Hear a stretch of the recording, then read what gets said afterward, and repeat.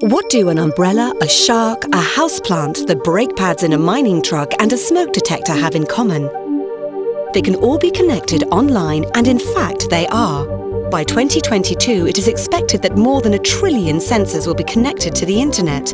If all things are connected, it will shift the way we do business and use resources, and will eventually yield massive amounts of data. But who owns this data and how safely will it be kept? By 2020, around 22% of the world's cars will be connected to the internet. That's 290 million vehicles. And by 2024, more than 50% of home internet traffic will be used by appliances and devices, rather than just for communication and entertainment. In this scenario, what if your car or your home got hacked?